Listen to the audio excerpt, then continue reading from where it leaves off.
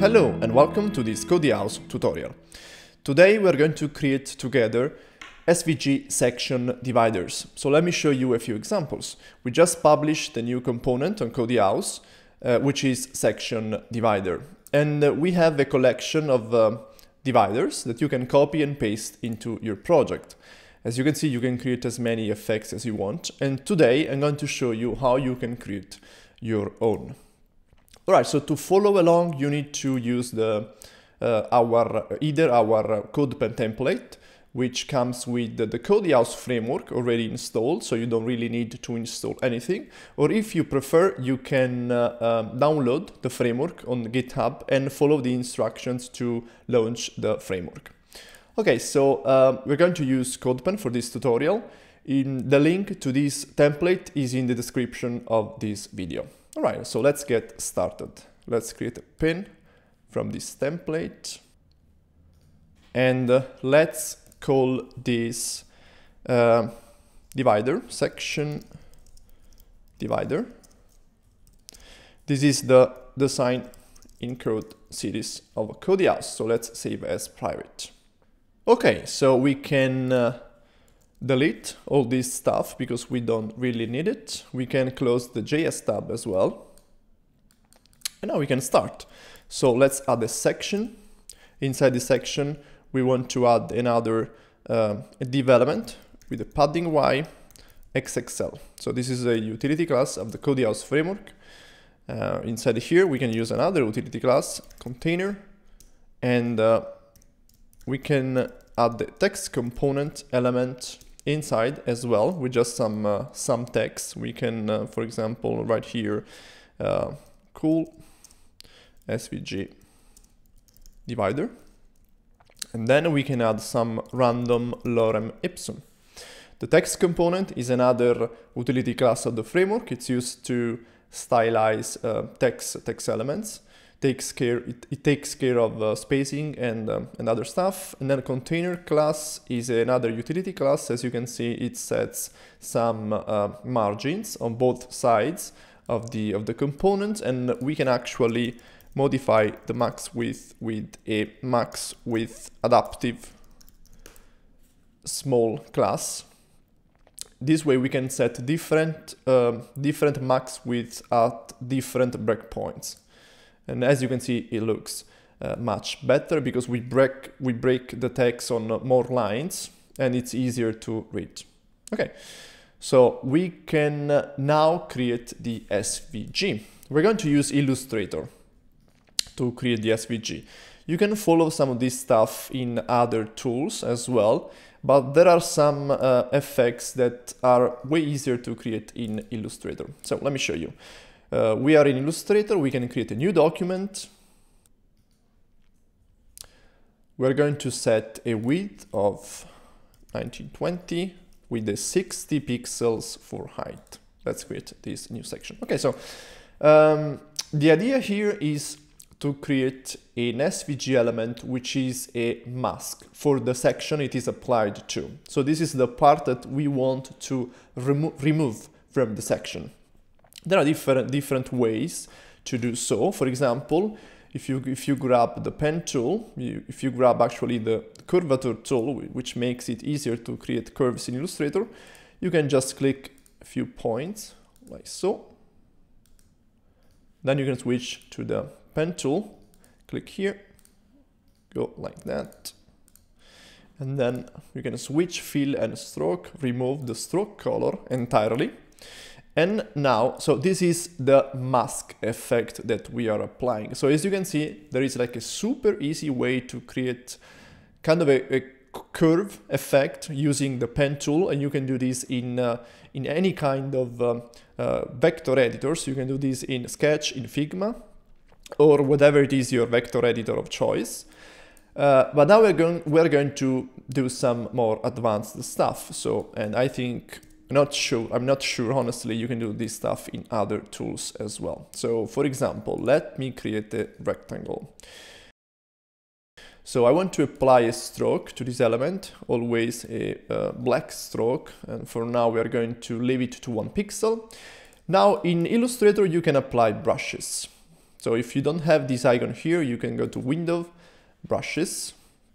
And when you apply so if you click on the Brush Libraries menu, you can select different kind of brushes. For example, let me select ink.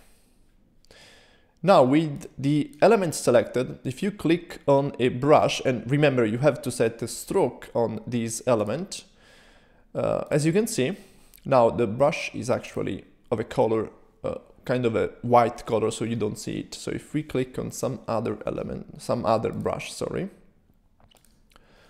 you can see we are creating an artistic borders for this element. Okay, so maybe this set of brushes is not the best one for our example. Let me switch to this one. Actually, okay, this is the wrong color. Let me set this equal to black. Okay, now as you can see, we have applied this brush. We can increase the stroke so you can see the effect even better.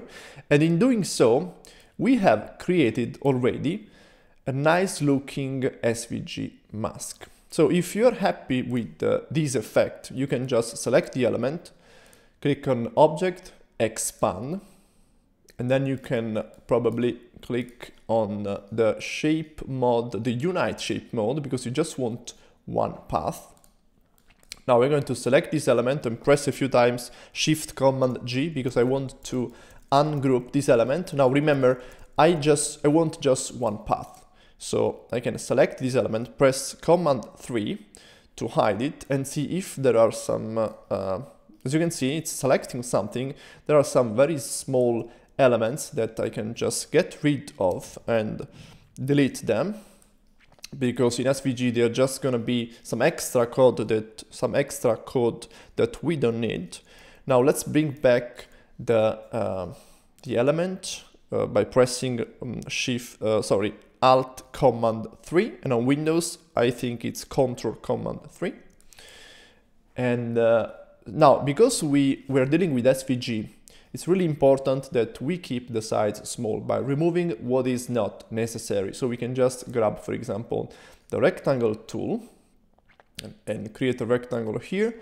We can create another rectangle on this side and a final one at the bottom. Now we can select all the elements on the screen and we can click on the minus front Pathfinder operation, let's say, because we want to remove these rectangles from the original artistic element that we have in the background. So if we press here, as you can see, now we have only this area here.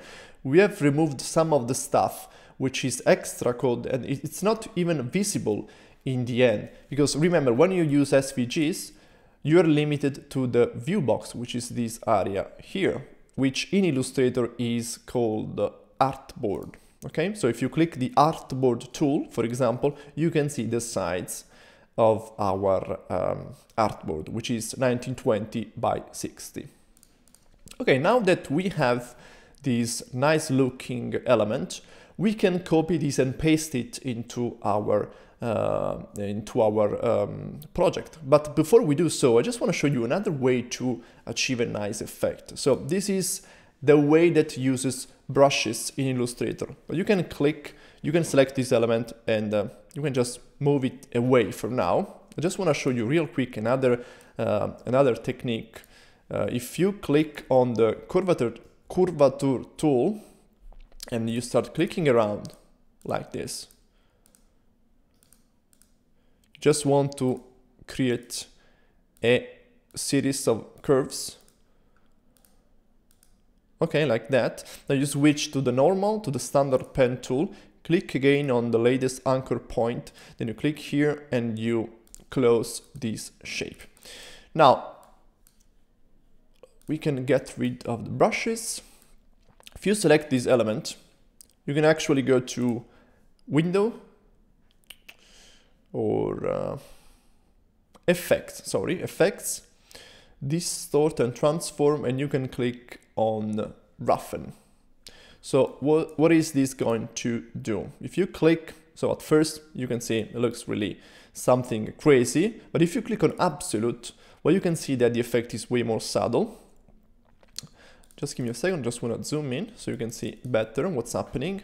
Effect and roughen, preview, absolute. So when you click on this absolute option and you start working with these options you have over here, so you have a size option which is going to reduce these small effects or make them bigger, and then you can increase or decrease the details. So I want to actually increase the details a little. And okay, let's say I'm okay with that. You keep experimenting if you want to achieve something different. Then you click on OK. As you can see, in just a few steps, we have created a nice looking effect, which looks similar to like a paper or something, like a grunge effect. If you want to save this as well, you have to select it, and once again you have to click on Object and Expand Appearance. And just like we did before, then you have to remove the extra sections, that the part which is outside the artboard. And then you have another version that you can use for your SVG dividers. So pick the one you prefer. Use the technique you prefer. You can experiment with other effects as well. In Illustrator, you get so many different variations and create your own. Actually, if you create something really cool, show your result on Twitter. Remember to tweet to us because we want to see what you are able to do with this stuff. Okay, we are going to use the variation created with the brush tool. To export this variation, I'm going to press Alt-Command-E, which I think is File, Export for Screens. Okay, and I'm going to export this as, so it doesn't matter the name of this file. Make sure the format is SVG. My options for the SVG format are presentation attributes, 3 decimal. I'm going to minify this file, and I think that's it. So let's export this file in the tutorial folder. Export. Now, if we check the tutorial folder and we open this file, so here is the code. As you can see, it's quite a lot of code, but it's fine. It's fine. We can copy this entirely and we can paste it in our project right here. And paste. We're going to remove the fill attribute for now. So as you can see, here it is. So this is our divider. Let me remove the fill attribute. So in SVG, you don't have a background color, stuff like that. So we have fill for the fill color. So we can get rid of the title. We can apply here. We can remove all this stuff from the ID to data name, to this, to width and height. We just need the ratio, which is defined in the view box. We can replace this with a class of section divider. And on the path element, now as you can see, we haven't defined any color, and still I can see that the color is black. That's because this is the default color of SVG elements. If you don't define the color, we could actually modify this, for example, setting a fill equal to red. And as you can see now, the divider is red. Okay, now let me start the CSS part of this tutorial. We want to add a class here of has section divider. We're going to use this class to add some style to the section element. We want to, for example, add a position, relative, and then I'm going to use this for a padding button, but we need to do something else before that, because we need to set a very specific padding button. So first of all, we want to modify the section divider element, okay, which is the SVG element we have just created. Okay, so we want, first of all, let me copy this section here and let me duplicate this. I'm just going to remove the SVG part because we want to reproduce a real case scenario. Then I want to have two sections, two adjacent sections. And now I'm going to apply a data theme of soft secondary. Now, if you don't know what this is, so in the CodyHouse framework, you can create data themes. You can do so if you go to CodyHouse and you can actually check for the colors. And here in this tool, you can create the color themes. You can explore the color themes here. I have already created some and included them in the Codepen templates, and that's why if you enter data theme soft secondary, you see the same effect. They are not included by default in the framework. You have to create them. You can use this tool. You can explore the themes by clicking on the themes explorer over here, and this is the soft secondary data theme that we are using right now. If you want to know more about the themes, then you can check our documentation. There is plenty of information about working with colors and themes in the CodyHouse framework. Now let's go back to our tutorial. The section divider. So first of all, I want to get rid of this extra margin that is visible over here with the display block. But then actually I want to move this divider inside the section it is applied to. So I'm going to apply position of absolute, a left of 0, a bottom of -1 pixel, and this is a little trick because this is going to remove some small rendering problems that we have if we apply bottom of 0. You can see sometimes really subtle lines at the bottom, but not if we set bottom -1 pixel. Then we can apply width of 100% and a height of auto. Okay, now in doing so, we have moved the divider inside the section, and it's fine. Now, if we check this space over here, then you can notice that if we consider the content of the section, this white space over here on top is not equal to this one. Actually, it is equal, but because we have the SVG element, which is taking this space over here, is taking away some of the white space below at the bottom of the content. So we want to push this down a little so that this white space on top is equal to the one at the bottom. So we need to give some space, some air to the content. And to do so in a really precise way, we can use a nice trick that I'm going to show you in a second. First of all, we need to define section divider height, which is equal to 60 pixels. I'm not entering pixels, the units, and you will see why in a second.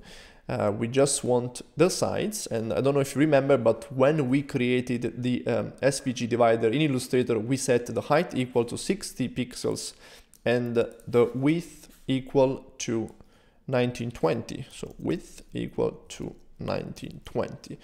So we want to get from this the section divider ratio, which is equal to the height divided by the width. Okay, and because we want to apply this ratio as the padding bottom of the section has section divider element, so the section element itself, we need to multiply this by 100%, and this is why we couldn't use pixels, because this is going to return an error if we enter pixels here, because at the end we want a percentage value. So we can set now the padding bottom equal to section divider ratio and save. And now the section divider is no longer taking space from the content. Now it's right in the middle between the two different sections. Okay, the last thing we have to do is just setting proper colors. Because we have used a data theme on the second section, we can actually apply the same data theme on the path element as well. So you remember where we set a fill equal to red. We want to replace this with a variable, which is the color BG, the color background variable. And now you don't see anything, and that's because in the default theme, the color background is equal to white. So in my case, if I go back to the color editor and I select default, now you can see that the background color is white. So this is the contrast scale is where we define the background color and the scale of contrasts, and in this case is white. But we can apply a different data theme here. The same data theme of this section. And when we do so, if you can see, we are actually changing the value of the color BG variable, which now is equal to this soft blue color. And now we have created the divider effect. We can actually go ahead and apply a data theme equal to dark to this element here as well. Now, because data themes can be nested, this is not going to affect this data theme here of the SVG element, which remains equal to the second section. All right, now we have our customizable SVG divider, which is responsive and everything. Now go ahead and create your own, and don't forget to show us what you come up with. For more tutorials, you can check our tutorials section. We just started this new section, Cody School, where you can see different tutorials and on cool stuff. We will keep pushing on CodyHouse. And that's it. I hope you enjoyed the video, and thanks for watching.